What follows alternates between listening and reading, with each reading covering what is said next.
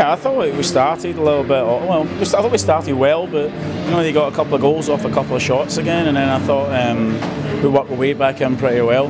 I didn't really feel after we went 4-3 up and 5-3 were really under a lot of pressure. They got the late one, but I gave the guys 3 days off this week as well, so it's good to get the result after that, because sometimes it takes a little bit longer to get going. So hopefully that was a little bit of legs today as well with some of the things. All right, the Tottenham, that's good. I like the Tottenham.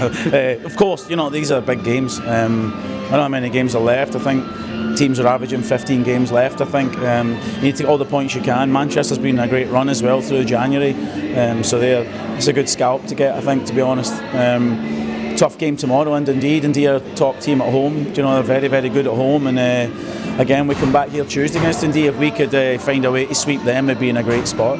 Yeah, I think we didn't play that good tonight. I thought we had good spells. Obviously we got caught on our heels early. You guys came out pretty hard, and we were able to counter. Our power play has been running real good lately, and got a couple in there. But you guys kept coming and coming, and Ginter had to make some big saves to keep us in it. And I think when you guys got that, you got gifted the fourth goal there, and then the fifth goal there really made it. I think it's 14-15 minutes left in the third, and we were really climbing, but we got back in. We got a big goal, and we just couldn't get any real zone time after that.